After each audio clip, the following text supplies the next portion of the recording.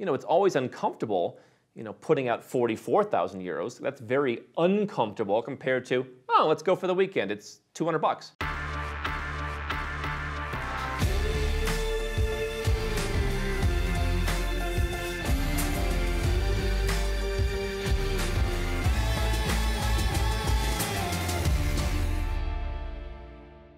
Fred asked, is it better to buy an office or rent an office for startup business? In the long run, buying property is better than paying rent, but when you're starting a business, how do you justify it to the investors?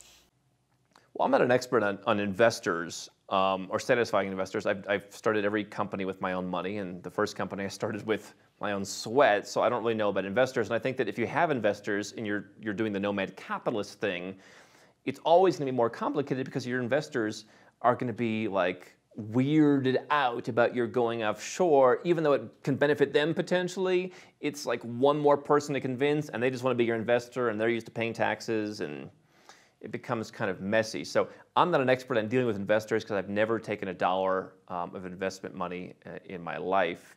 It's just not an area that I'm familiar with. Let's talk about the question of buying versus renting, and I'll give you my perspective, which is fueled by the Nomad Capitalist lifestyle, which is I love paying one-time expenses. So, for example, I spend 21 days, 3 weeks, up to maybe a month in Belgrade every year doing business, and I just enjoy spending some time in the city in the summer. So, I could stay at the Metropole in Belgrade, which is actually a very nice hotel. They treat me very well.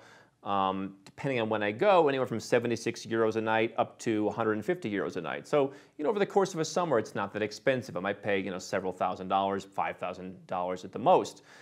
What I decided I would rather do is go and buy basically a small hotel room apartment where I can pay once and basically pay myself back a yield by eliminating that expense. And so, it's always uncomfortable, putting out 44,000 euros. That's very uncomfortable compared to, oh, let's go for the weekend. It's 200 bucks. But for me, I think one of the strategies that I found as a person who has no debt, and as a person who likes to run a lean operation, is if I can pay a bigger cost up front and then eliminate expenses ongoing, that's what I want to do. What I've also found in things like renting offices, especially outside of the United States and outside of the Western world, is you may not want to deal with some of these landlords. You may not want the restrictions that they impose. Here in Mexico, I'm staying in an Airbnb for a month, living in, experiencing different neighborhoods to figure out where I may want to buy. And I can tell you, the person who owns this Airbnb does not seem to care too much that, trucks whiz by my window and the building shakes a little bit. And, they haven't really taken any measures to prevent, some of the soundproofing that could be done to make it more comfortable to live in. So, from my perspective on a global level, I want to be in control.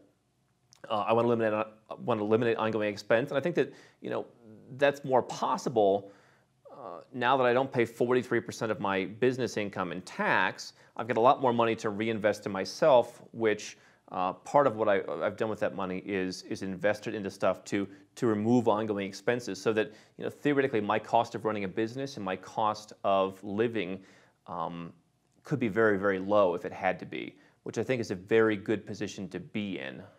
Hi, I'm Andrew Henderson from Nomad Capitalist. I wrote this book, which you can find on Amazon, to distill a lot of the stuff we talk about in these videos and a lot of the stuff I've learned over the last decade plus traveling all around the world, teaching you about how to legally reduce your taxes, build your personal freedom, and create wealth faster. Definitely get a copy of this book if you want to learn more.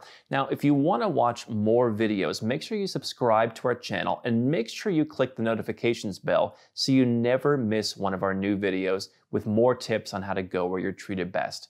And if you're already a 6- or 7-figure entrepreneur and you'd like to put these strategies in place for yourself, go to nomadcapitalist.com and learn about how I can help you.